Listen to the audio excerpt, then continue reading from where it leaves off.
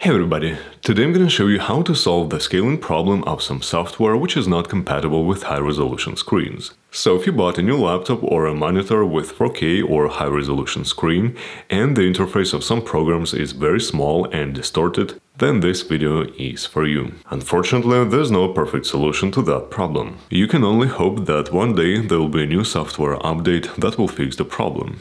I know some people trying to reduce their screen resolution to make it more or less workable, but the problem is it affects the whole Windows interface, including the software, which works perfectly well with high-res screens. So, from my perspective, the best solution is to try to create the manifest, which will tell your Windows that there are some problematic apps that need to be run with different scaling values.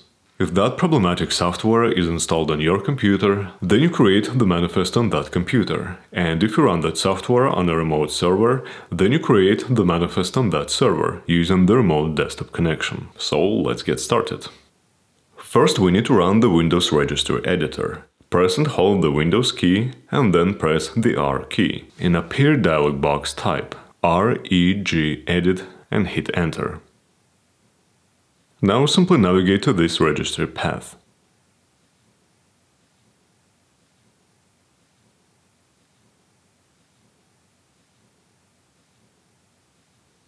Right-click on the side-by-side folder and select New, DWORD, 32-bit value. Next, rename this value to Prefer External Manifest without spaces. Then double-click on the new value and set its value to 1. Click OK and close the editor.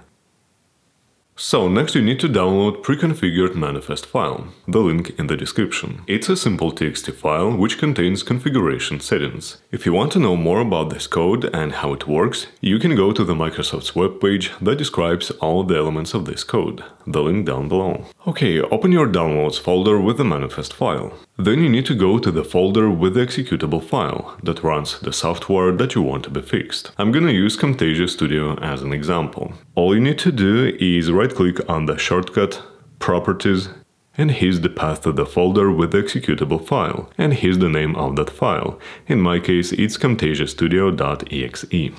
Simply highlight the file name without the extension, like so, copy the name, then right-click the manifest file, select Rename, and paste it before exe extension, like so. Finally, we need to move this manifest file to the folder with the installed software, which contains the executable file with the name that you just added to the manifest name. So simply navigate to the path that you see in your starting line, or you can just copy it without quotes and paste it into the address bar of the File Explorer, and press Enter. I'm just gonna move the manifest file into this folder, and that's it. You can go ahead and try to run your program. I have some old software which works pretty well with the external manifest. It's not super sharp, but pretty much usable.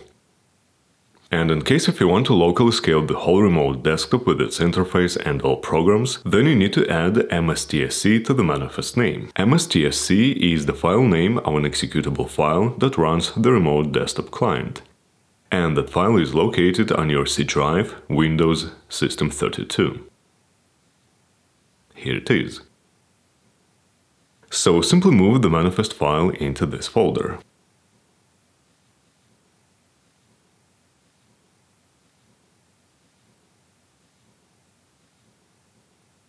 And here's the result. And last but not least, if you want to disable the external manifest, then simply go to the registry editor and remove this value. Or double-click it and set its value to 0. Restart your computer to apply these changes. And now everything is back to normal. So I hope this was helpful, and if you have any questions, leave them in the comments.